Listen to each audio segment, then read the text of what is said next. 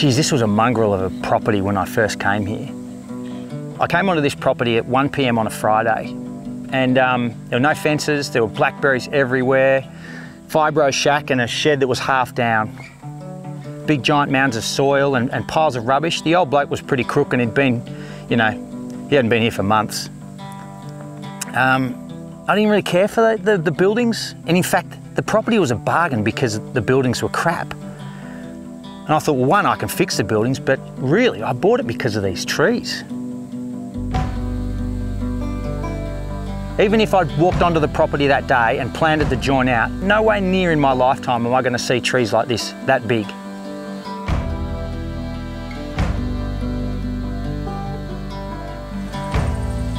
And they're magnificent. You know, if I've had a crap day at work and I come home and I swing into the driveway, well, the trees make me feel pretty good because they've been here a lot longer than I have. And big, I don't know how big, maybe, I don't know, 35 metres, maybe nudging 40 metres. And this is a story of a man on a small adventure about to climb a tree. That's it. I mean, yes, there is a bit more to it, but I'll get to that. I think I've always taken gum trees for granted. Like kangaroos and kookaburras, they're everywhere. You know, I'm this Australian and you take for granted what is in abundance, and gum trees are everywhere. I do remember though when I thought gum trees was something special, and quite accidental, like these things happen. I was off the coast of Africa, about 8 kilometres offshore, and an offshore breeze brought the smell of eucalyptus from plantations, which was really quite abstract. And you know, here I am at sea, surrounded by ocean, and I'm smelling eucalyptus. I was immediately homesick, and I'd never been homesick before. You know, in 27 years I hadn't felt like I wanted to be home. It was about 2 years after I moved in that half of one of the big gums fell over. Me and my neighbour got stuck into it and we chopped it up, and it was probably 2 winters worth of wood for both of us. I don't know, 10, 15 tonnes worth, it was heaps. Anyway, I've been meaning to recut the scar and count the rings, see how old these gums are.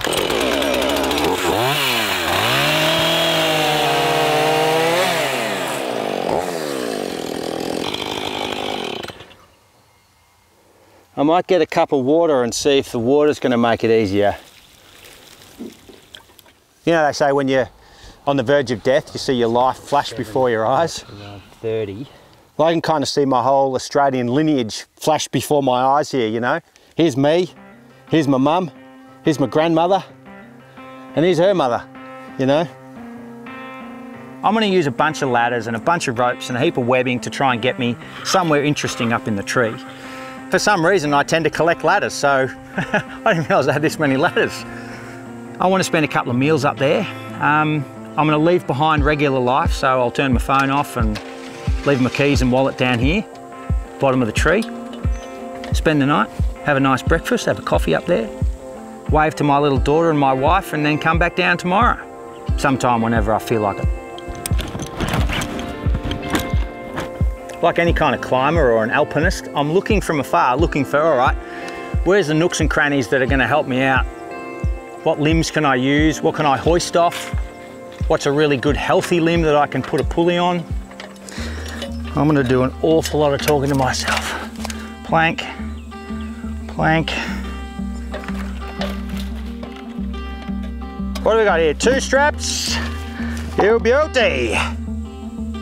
Yeah, that's a good spot to that one. This would be a kick-ass temporary place to sit and do yoga and generally have a good time. I don't mind being a bit of a backyarder with this stuff. I haven't climbed for years, you know, so I'm pretty rusty on all my systems, but I think I'll just go back to the basics and make it work. These beautiful grand gums, they grow in fertile soils. I love high rainfall. So they grow in this really lush farmscape that I live in, and they're all over the joint in the middle of paddocks. They're generally paddock trees. Look, maybe it's a bit cliche that I love the big gums, but we know that you need the big gums to have medium-sized trees, and medium-sized trees to grow bushes. And under those bushes are ferns and frogs and bugs and all sorts of stuff. And so when you take out the top dog, you take out all of this amazing biodiversity. And it happens so quickly that I don't think we can sort of catch our breath quick enough to know that we shouldn't be chopping down these big gum trees. It's hard not to take personally, and yet I've got to, in a sense, and just celebrate these ones that are here.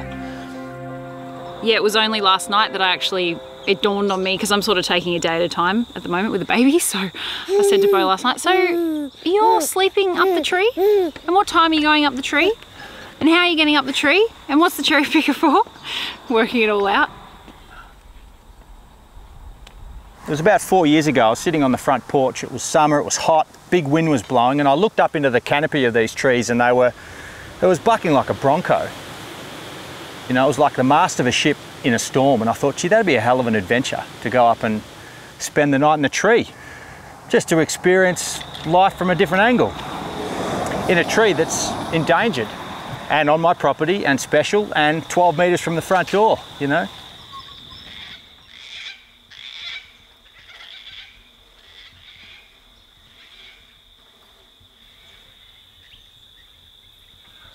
Yeah!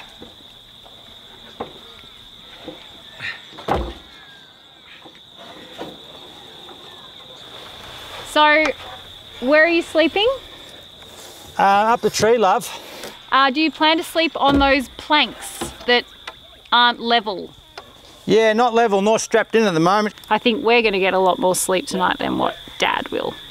Maybe he'll end up sort of laying on a branch like a panther and just strapping himself around it or something. Oh, heart skipped a little beat then.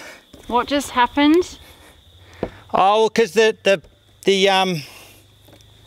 nothing happened actually. He's sweating. He's sweating. That was really good. Heart skipped a beat because I'm enjoying myself so much. Oh yeah. The sun going I down. feel like he's rushing and sweating Appreciating and the trying to world. set everything up. Yeah, it's not the best OH&S scenario. I've been going at it now 4 hours, lathered in sweat, haven't really stopped. Bringing up my dinner bag. There it is. Helen, bless her, that's why I married her. She put that in the tucker bag. I just love tomatoes. It's my first tomato up a tree. I'm going to leave the dirt on because I rate the B12 and the dirt around spuds. I'm just going to leave it on. It's on a real good limb. What an awesome sort of reinvention of the genre you find yourself in. Pseudo-adventurer.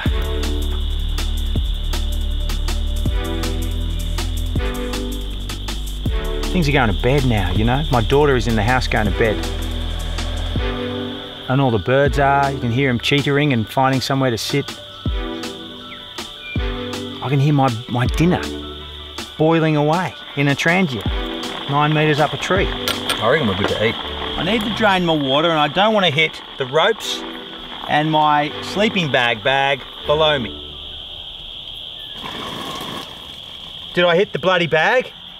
All over the bag. Oh no. And the rope. That's pretty good. That's good grub. And your mother, she requests that you have a parachute. A parachute from 9 metres. But I don't know much about sleeping with animals up a tree. So tonight's going to be, you know, one of possums and owls, ants. I don't know what that thing is, what I can hear. Can you ever persuade him in or out of anything? I didn't even try. Oh, I've got that bastard there, that's a bit bad. The shoes coming off is a really momentous part of the day. I've got my book, gum. That's quite a bloody drop down there.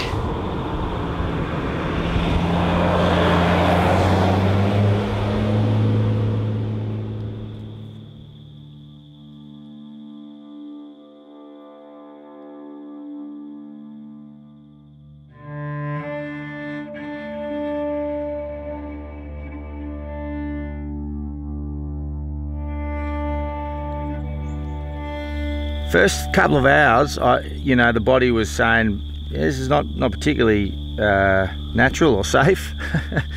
Especially one time I sort of shifted my movement and went to lay my legs back down, and they just didn't land on anything. They were off the side.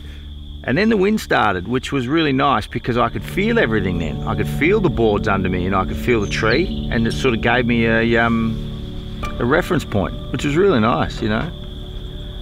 And I reckon it's kind of like being in a boat, you know, you got to trust your boat. Otherwise, if it sinks out there at sea, you're dead. And if this tree falls, I'm dead. So I've got to feel it, you know, and then you feel safe. It was a really neat experience. I have forgotten a cup, so I'm going to be having a large, small pot of coffee. Mozzies are still about, so I'm going to tuck my socks into my pants like a dodgy PE teacher. Here we are, coffee. Let that just settle for a second. I'd rather live in a world with big trees around than not. I feel safer around big trees. There's this bloody crazy mentality. Let's chop down the oldest, most culturally significant thing in the area so we can put 3 more houses up. Drives me bonkers. Oh yeah, that's one strong brew. I've spent my whole life obsessing about wood, and it's probably only been the last 10 years where I'm all about trees, you know. I'm quite personal with them now. These big gum trees, which are vulnerable. These are one of about 130 odd species in Australia that are vulnerable of our iconic, amazing gum tree. Little bit of potato and pumpkin still left in the interior of the pot. That is good coffee. It's actually not. People would refuse that in a coffee store, but it's good where I'm sitting. Baked beans in coffee grounds. Oh yeah. I did spend a night in my treehouse as a kid. I had to bargain like heck to do it. Had to convince Dad that there'd be no tomfoolery between me and my mates. So I have spent a night in a tree, but that was 30 years ago, and a very different experience to this. I've got 5 acres here, and we're slowly encroaching the beautiful pasture that it has been for 100 years and making it forest again, or some forest again. Gee, that bird song's good. I'm just thinking of bird song and someone on their lawnmower and how I should sit on this park bench more. I fear I've become one of those people that have park benches in their garden and don't sit on them. Had to come 10 metres up a tree to sit on my park bench. I should sit in it more often. I think I trust this park bench. Not sure about the planks underneath me, but anyway. Testing 1, 2, testing 1, 2. All right, Beau, thanks for joining me. We're just gonna jump straight in. Can you tell us where we are right now? Well, in very simple terms, mate, we're up a gum tree. This is as close to home as I've ever done anything that would be deemed adventure. And I'm not sure if this is, but it's, you know, this is just cubby housing for adults in a sense. But behind me is the house, and I can see the front door. And if Helen was to do the dishes loudly, I'd be able to hear her. You know, I thought this was going to be about backyard adventuring. You know, getting the most bang for my buck, so close to home. Up I go and spend the night and have a meal and a cup of coffee. You get a different view of the world.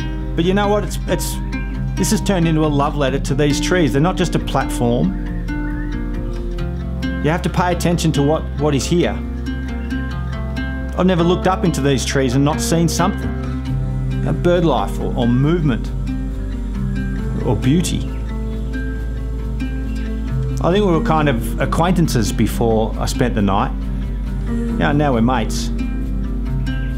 Yeah, there's May and me and Helen and a bunch of big gums.